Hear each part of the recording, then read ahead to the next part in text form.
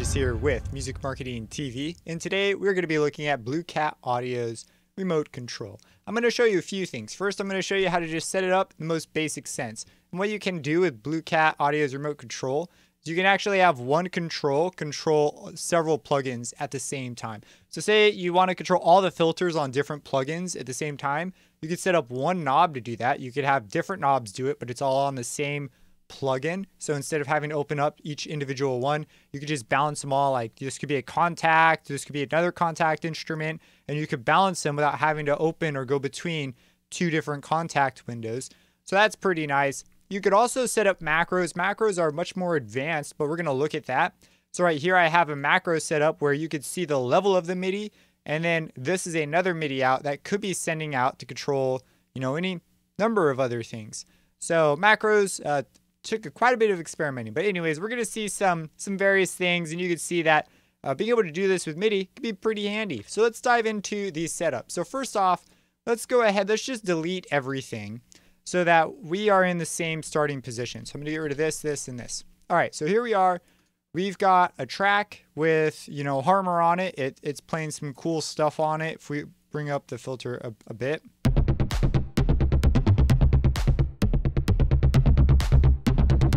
So on and so forth. Some juicy stuff. So now let's say, hey, we want to control Harmor. We want to use a remote control in order to do this. So first we need to give remote control a home. You can't use an instrument track. Let me just show you why. If you try and use an instrument track, we'll just call this, remote control.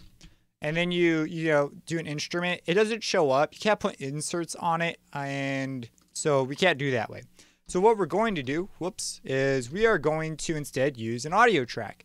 So if we go to audio, remote control, this will stick around so we can do this. So we're going to call this remote control 1. Later, we might add a second one when we get to the macros. So we're going to go ahead, we're going to click OK. I'm going to move this to the bottom because this could be confusing. And on this one, we are going to add remote control. And okay, there's two versions. There's a VST3 that I have and a VST. There's others as well. But VST3 doesn't play nice right now. Studio One didn't like it. I don't know why. I spent a long time before I realized it was a VST3 thing. This is just true with VST3 in general. Sometimes they just don't like to work, but they'll work perfectly fine in other DAWs. I don't know why. So just use the VST version, and this one works 100% out of the gate, no problems. So we're going to use this one, and right off the bat, we are given some knobs and stuff. There's a bunch of different view options. If you go into the presets, we go over to factory presets. You've got monitoring, so you can look at stuff, like some curves, oh my goodness, you could do that kind of a thing. You can mix them with some curves and some knobs. All right, so we have this set up. However, by default, when you come in here, why is this sticking around? The things are all off. So you have to turn them on. I think this is here just so that if you accidentally move something while you're doing a MIDI learn, they don't accidentally activate is why I think they're off by default. But the first thing I pretty much always do is turn everything on. So that's my process there. Do as you wish. So okay, with them all on now, this is pretty much done for what we want to do. We now need a way to get the MIDI from here to go to Harmor in this case. So what we're going to do is we're going to add another track, and there's no MIDI track inside of Studio One, but there are instrument tracks which act just like MIDI tracks. They decided to simplify it. So we're going to go to instrument, and in instrument you could choose an input. We're going to choose the remote control. This is going to take the MIDI out and send it into this track. So we're going to do it on channel 1, and we're going to take this and we could choose an output. And for the output, we're going to choose Harmor. And so channel 1 is pretty standard. So I'm going to click OK. It creates the new thing, and I'm going to rename this to remote control. I'm just going to call RC2 Harmor. All right, cool. So remote control is now going up to Harmor. And if we open up Harmor here, there's an important detail I should mention here. We'll also open up the remote control. So you might think, okay, now if I right click on a control and do MIDI learn, this has learned from the previous, so I just undid that. MIDI learn. All right, so this is ready to learn, but if I move this, oh, it connects because this is on. If this wasn't on, if we have the monitoring off, no dice, because it's not sending the signal. A pretty easy mistake to make. So make sure that you're sending the signal. Otherwise, you can't make connections because nothing's going over there. But as you can see, it's as simple as right-clicking and moving around, and we now have a control that we can mess with. Now, there's a rule here that each control needs its own CC. So this makes the problem of macros kind of complicated. So for example, we set this up to be CC1. If we go in a little wrench, we can see CC1 is controlling that. If I go to a second control, let's say I want to control the pluck as well. So I could right click this, MIDI learn, and I try and do the same knob. It only will let me control one CC. That's the rule, at least with Studio One. But let's go. Let's just set up a few things real quick, just to show you how this works. So I'm gonna take this one. I'm gonna relearn it. I'm gonna put it on this first control. We will take the decay of this filter envelope here, and we will put that on another control. So I'm gonna unlearn that and relearn it and move it here. So now these two control those things. What the heck? We'll control the pluck. So we'll do MIDI learn. Put it on the pluck. Let's double click these, or I think you just single click them. We'll call it filter. We'll call this one decay. We'll call this one pluck. And we'll go into the effects. We'll do one more. We'll do the amount. So I'm going to MIDI learn this one. And we'll call this distortion amount. AMT. Why not? All right. So now when we move these, we get the various things as we would. So now if we play it, we can.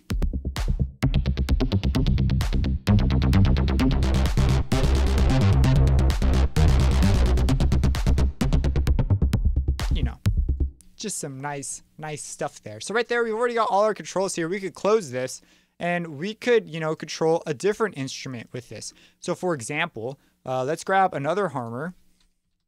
Just for, I think I already had harmer selected, but it's whatever.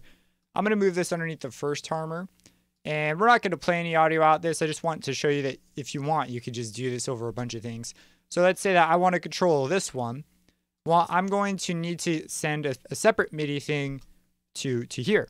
So what I'm going to do is I'm going to add another instrument track, and we're going to call this remote control to harmer 2. And we're going to take, again, the same channel 1 output. You could do multi-channel stuff too. I mean, all the channels are right there. Just pick one. And we're going to go to an existing instrument, this time to harmer number 2. And we'll go to channel 1 on that. We'll click OK. So now this remote control is going to output to those things. So we'll have the regular harmer, and then harmer 2 is second. You could group these underneath what they go to. It might make even more sense than what I'm doing here, but I digress. So we're going to take this and we're going to go to the remote control where we have it active, and now let's say, hey, we want this to control, this filter over here. So what we're going to do is we are going to just right click, MIDI learn, make sure our monitor thing is on, and then we'll move this and boom, it works. So now we'll name this, filter harmer 2, H2 for that. This will be harmer 1. So now if we turn this on and we move these, we're going to have to get a little creative here with the screen space. So let's go, let's pin this. And let's grab the other one. We'll move this just down. So now there's filter 1, there's filter 2. And in fact, there is a way, let's say that we wanted to have, this one filter control. Let me think about how this would be done. So this is getting a CC, this is getting a CC. They're on separate MIDI out channels though. So I think actually what you could do is you can go ahead and do MIDI learn on this and then move this. And, oh, it didn't like that. What? Why did you not like that? Do I have the outputs active? Yeah, I do. Oh, this one was not on. So let's see if we can't MIDI learn this one. Move it. All right, MIDI learn this one. Move it. Now, do we have them both? Yes, we do. There we go. So you see, stuff like that happens all the time too. If you're not paying attention, you might have something like this off. Really easy mistake to make. So when they're on separate channels, macros are no problem at all. You could control a bunch of instruments at the same time. And if you want, let's say that, we'd like to control a bunch of knobs on one instrument instead. And most instruments will have some basic controls down here. Let's say that you want to have more than just this, and you'd like your macro to be connected to multiple instruments, and you'd like to scale the outputs. Like, let's just say, you're going to get really sophisticated with your MIDI setup. Like, who knows what you're planning? So what we're going to do is, the way to get around this is, since each individual control needs its own CC, you can't simply, because the first thought is, oh, I'll just link them to multiple controls. Well, these can output 1 CC, but they can't output more than 1 CC. So that's your first hurdle. So there's no way, and since the plugins don't want to line up on the same CC, filter 1 has to have its own. If you try to, it'll overwrite it. As soon as you try to assign it to a second thing, that second thing will just remove the first thing. So we've got to do this dance where we send in 1 CC, it goes to a remote control, and then it turns that 1 CC into a bunch of CCs, because on the MIDI outs, this one can actually have them all listening on the same CC. Now, there are some hidden settings here that you have to take advantage of if you want to do this. This is why it's more complicated. First, you see MIDI out, but there's no MIDI in for these. But if you click on this little cog and go to show settings, you'll see that each one actually has its own MIDI in and MIDI out setting. So you can actually have these knobs listen and respond to a MIDI input, and then these can output the different CCs that you need. That's what we're going to do. And this is a little more complicated, but it's really just an extension of what we've already done. So we've already got our first remote control, and it's living on this audio track. Let's add a second remote control. And then that second remote control will generate our MIDI signal. You could also use like knobs on an actual MIDI controller and stuff too. But we're going to generate a second MIDI signal. That's going to come in, and those MIDI controls that are linked to Harmor are going to listen to that other MIDI controller. And in that MIDI controller, then when you turn that one knob, it'll turn all of those, which will turn everything in Harmor. That's the solution for a macro knob. So let's go ahead. Let's do that. I think we might see an update someday. I'm hoping, where internal wiring within the plugin itself is just possible. Or if it is, I'm an idiot and I came up with this really crazy way to do it. So, all right, let's go ahead. Let's add something. We're going to add an audio track because it's got to have somewhere to live. We're going to call this our remote control number 2. We're going to hit OK. And I'm going to move this to the bottom and I'm going to change the color to keep myself from being confused. Wow, it's really raining out there.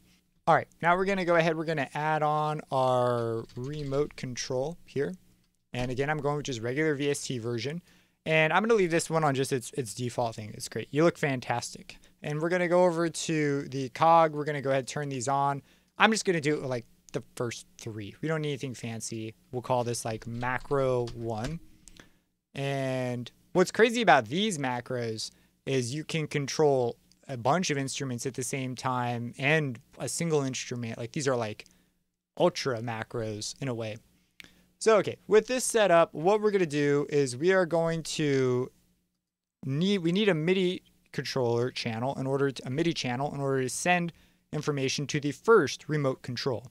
So we need to add an instrument track, since that's how you do that in Studio One.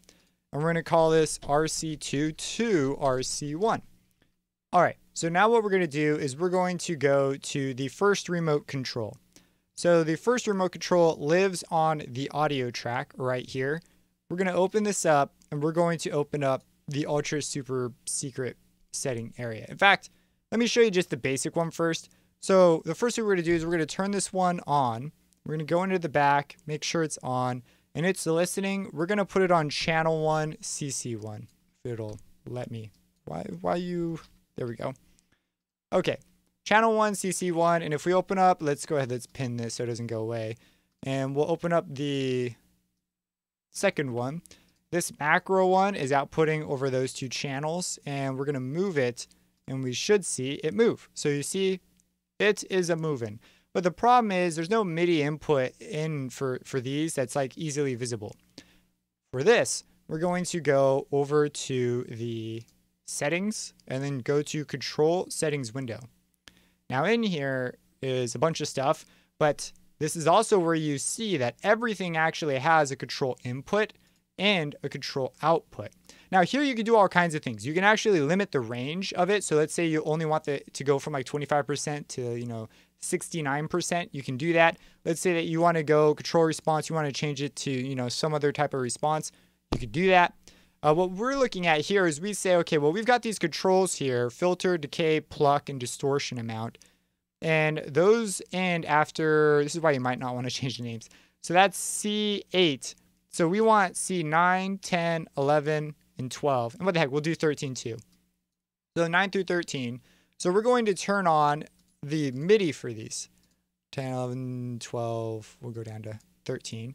On the input control. So the output's already sorted. We already did that bit, so we don't mind that. But this input we want to change. So we're going to change these, and then we want them all to listen to the same control input. So for 9, 10, 11, 12, we want them to listen over, what is this? Is this channel or CC? We want them to listen over channel 1, CC 1. So these all need to have 1, 1 in front of them. Like so. And right now you actually have to click OK in order to see the changes reflected. If I recall, it doesn't let you like preview it while you're editing. And that should be it. So if we click OK, these inputs should now be listening to this output. So if we move macro 1, look at that. They all move. It's glorious.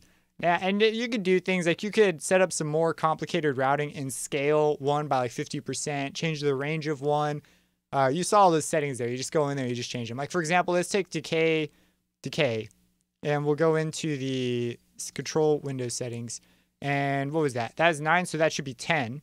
So here's 10. We're gonna change it to be, we'll give it, fast 1, and we'll start it at 25.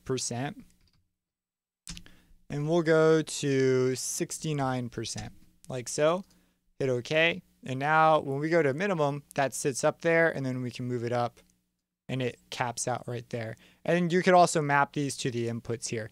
So a lot of power, a lot of control. You're able to just hook this up to whatever you want. So I know this was a video with less audio examples, but it's a MIDI video. And setting this up for the first time for me really had me just straight confused. It took me a long time to figure out I should have been using the regular VST version. And then the macro thing is something that I couldn't find anywhere. And it was something I really wanted to do. And so this is the solution I came up with. If you have a smoother one or a better one, let me know. I know there's like internal stuff you could be using, but I wanted to be able to do it with this because this will be, I could do this in any DAW if I could figure it out here, unless the DAW doesn't play nice with CCs. And there's a few of them out there that are just not friendly towards CC. But stuff like Pro Tools, Studio One, Cubase, those are all going to have these features. So it'll be really easy to go between those. If you have any questions about this, feel free to let me know. Subscribe and hit that bell icon for future videos. And have a blessed day.